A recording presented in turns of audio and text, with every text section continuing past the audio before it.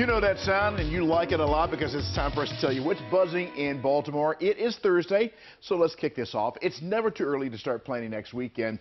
Take a look at this right here. The Maryland Film Festival is back in person this year. The festival kicks off April 27th, goes through May the 1st at the SNF Parkway Theater on North Avenue.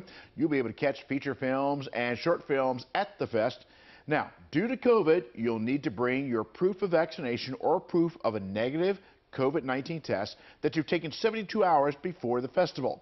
Also, face coverings are required inside the building. You know what? It is great to see these events, especially these big events, getting back in person. We missed it. And I don't know about you, but I'm always hungry at this time of the hour. This tweet not helping. We always got at least one.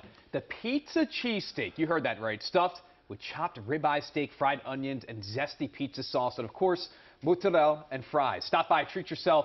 The Good Guys New York Pizza Kitchen is on Hooks Lane in Pikesville.